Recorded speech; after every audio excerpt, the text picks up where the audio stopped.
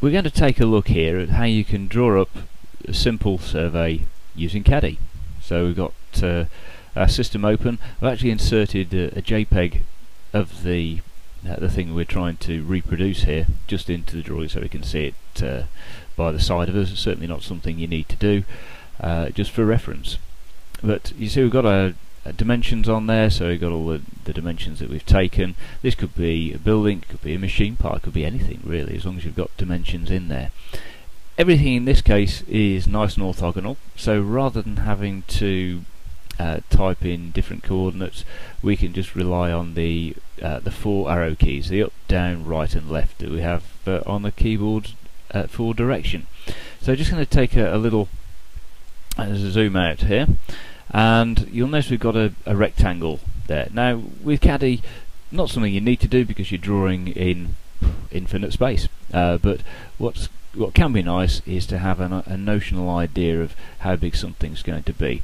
And we'll see a little flag up here, model space setup, where we can say effectively what size the sheet of paper that we would be drawing on would be if we were drawing at 1:50. We're actually drawing at 1:1, so it scales up the sheet size there. But if we say OK, you can see we get something there which would relate to that particular size of paper and scale if we were using them. On the left here, we've got a little bit more in the way of the JPEG, and it shows what we're going to do. We're going to start at the bottom left hand corner, we're going to type in our dimensions and then work round in a clockwise direction. So let's just zoom in a little bit more and let's start. So how are we going to do that? Well, we'll go to the lines menu. So our main tools are on the left here.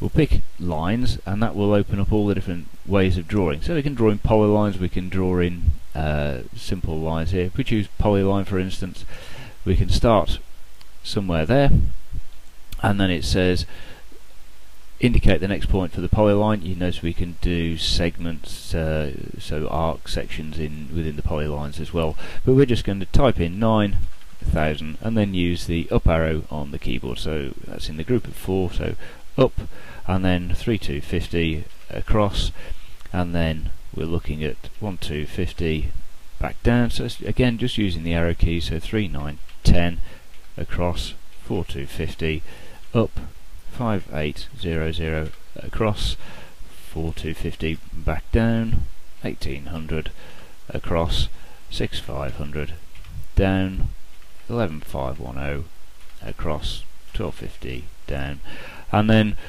we can either type in the last remaining dimension or we can just go full close. And there we have it. We have our polyline of our building drawn nice and simply.